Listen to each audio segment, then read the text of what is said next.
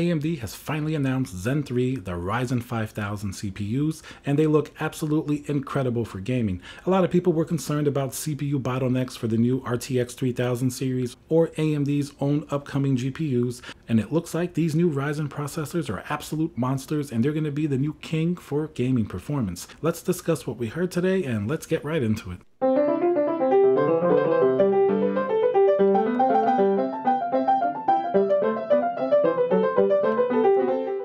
Hey guys, Tiago with Classical Technology. Remember to subscribe, hit that notification bell, leave a comment below, and smash that like button. Let's get right into it. This is going to be just a quick reaction video. AMD just announced their Zen 3 on 7nm, just like the previous Ryzen, but this is going to be the Ryzen 5000. So we have the Ryzen 5600X at 6-core, 12-thread. The 5800X is going to be 8-core.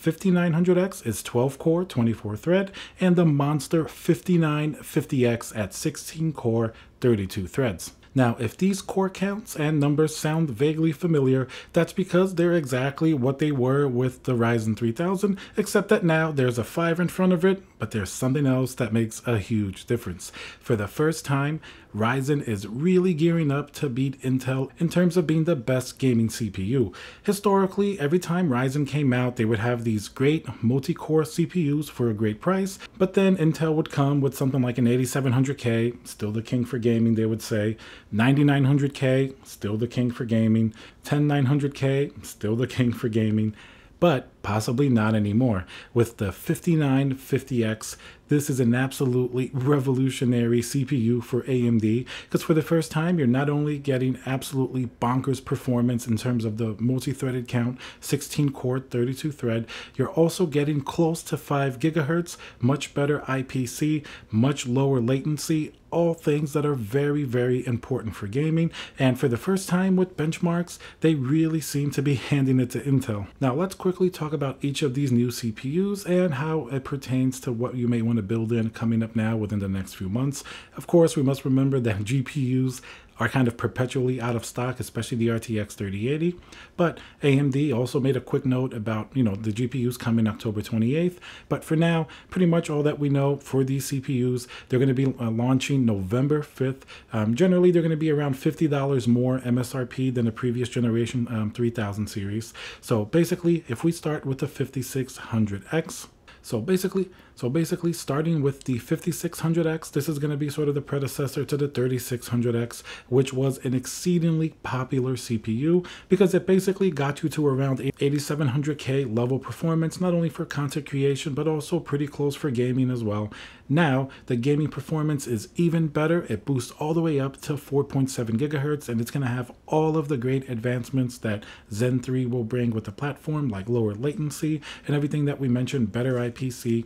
This is going to be a CPU that's going to sell a considerable amount, coming in at around $299, probably going to compete with something like the 10600K. But with all these new advancements with Zen 3, such as being more efficient than their counterparts on Intel, this CPU, I think, is going to be definitely one of the most popular ones. And of course, remember, this has the X in front of it. I'm sure they're going to release the regular 5600, which might just be clocked a little bit lower. But if it's anything like the previous generation, there wasn't that big of a difference between the 3600 and 3600X.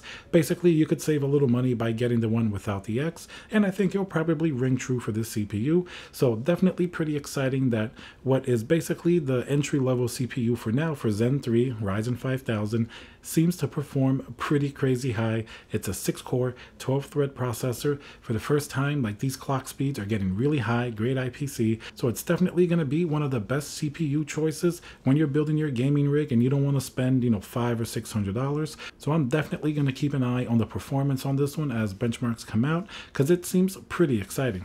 And next comes the Ryzen 5800X. Now this is going to be 8-core, 16 threads. It's going to come in priced at about $449, which is a little bit more than the Intel counterpart that comes in the 10700K, around $409. But this is 8-core, 16 threads. It's going to be able to go for the first time now all the way up to 4.7 gigahertz, first time for AMD. And with all the improvements that we spoke about as well with the 5600X, it looks to be very, very promising. And it's obvious that AMD definitely feels like they can up their price because of their position in the market now. That's sort of what Intel did for years. They sort of did iterative updates to their CPUs while sort of upping the price and not having too much revolutionary performance. Now, I won't go as far as saying that the Ryzen 5000 are revolutionary because they're really not. It's the same multi-threaded performance, but I will say that they look like great advancements for gaming performance, finally getting over Intel. Intel was king for gaming for so long. Of course, this is only until Intel's 11th generation drops. Who knows, they may respond to it, but for now, continuing with this 5800X, 8-core, 16 threads, gaming performance seems like it's going to at least be able to beat whatever Intel has for now, which is definitely pretty awesome and a step in the right direction for AMD.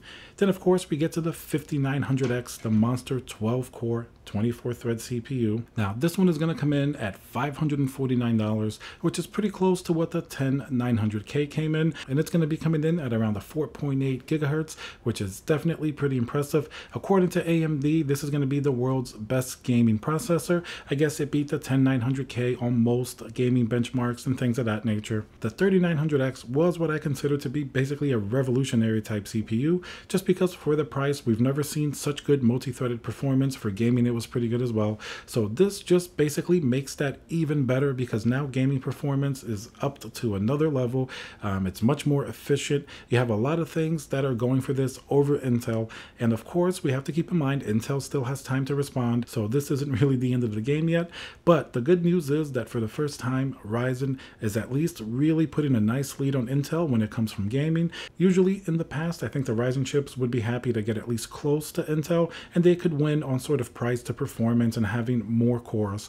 But now I think they really want to have more cores. Price to performance, I'm not sure. It seems like they're upping that MSRP a little bit. They're taking advantage of their market position. I don't blame them. I just hope they continue to innovate if Intel kind of drops out a little bit so we don't get that same story again with a lot of stagnation sort of in the market. But this is definitely a step in the right direction that AMD has beaten Intel in terms of this. So even if Intel comes with another CPU that actually beats these AMD CPUs for gaming, at least then we're going up, and that's better for the consumer. And now finally, we have the 5950X 16-core 32-thread CPU. I personally use a 3950X and I know how good that CPU is. So this one being able to go all the way up to 4.9 gigahertz as well as all of the improvements we're getting with Zen 3. I think this is just going to be basically the CPU to beat. Overall, the best CPU if you're doing content creation and gaming at the same time.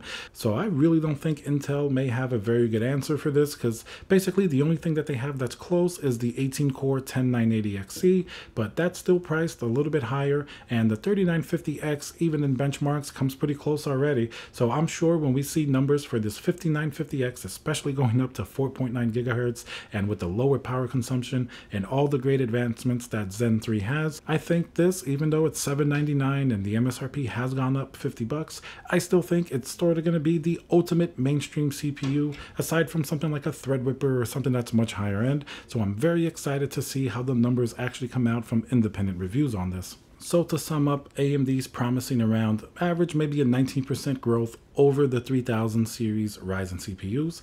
Certainly pretty impressive. That's definitely a number that we're pretty happy with anytime we get near 20%. Now, it's also interesting to note that AMD is absolutely focusing on the gaming and enthusiast market. They know how important it is to build that trust with the brand, with AMD, especially with their GPUs. If people are happy on the CPU side, I've heard so many comments that they're waiting for these AMD GPUs so that AMD can have the same competition with NVIDIA as they do with Intel. So it's definitely making their brand as a whole much better. So even though these are only CPUs, being targeted at gamers and enthusiasts, giving really high performing products with nice advancements, launching these high performing products with gaming in mind. And when it comes time for them to buy a GPU, traditionally NVIDIA, of course, is the biggest player in the market, but their heart might be a little softer and they may look at an AMD GPU and take that into consideration along with their CPU. Maybe they want an all AMD system, or they can't find an NVIDIA GPU in stock, or perhaps what we really want is that these new NVIDIA GPUs actually perform really well as their CPUs are performing in comparison with Intel. So this was just a brief reaction to the announcement that we heard today. Very excited for these new CPUs. They definitely promise a lot less CPU bottlenecking than we had before.